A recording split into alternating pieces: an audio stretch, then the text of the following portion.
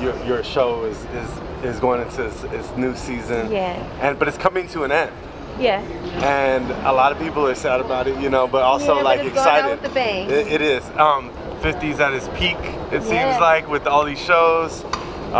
There was some little drama with Rainey Jr. Any comment on that? No comment on that at all. No comment on that at all. But I stand with Michael, but no comment. You know, there's a conversation now happening that, like, you know, when it happens to men, it's ignored. Absolutely. And does more spotlight need to be put on that?